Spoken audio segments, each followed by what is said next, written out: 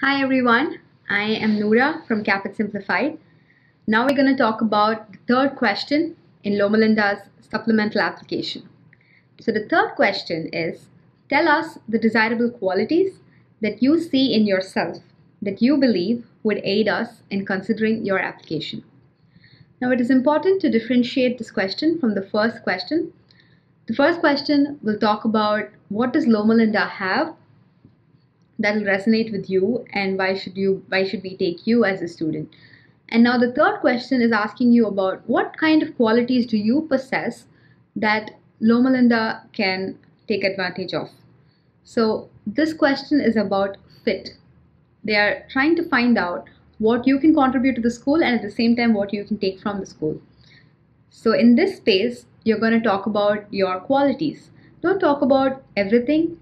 Use this space wisely and talk about maybe one or two qualities that you possess in terms of research, helping tendency, or any other quality that you might possess, and relate it to Loma Linda's values. This would be a good space to talk about your past experience and talk about how that quality played a role and how it helped the people around you. That would help.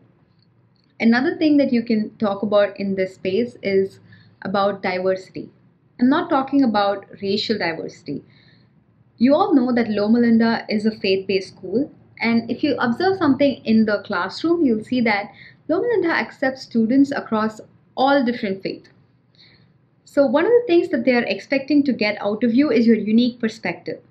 Now, where you come from talks a lot about you, and you all know that. So use the space to talk about your faith and how, because you belong to that faith, you have a unique perspective on certain things, and talk about how that unique perspective is going to contribute to Loma Linda's values and goals. This would be a great place to show that you have synergy with Loma Linda's way of thinking, and also telling them that even though you belong to a different faith, you are still welcoming of all different kinds of faith, and that your perspective is going to help them build that value. So this is what you're going to talk about in this question, your fit and diversity. I hope that helped. Thank you.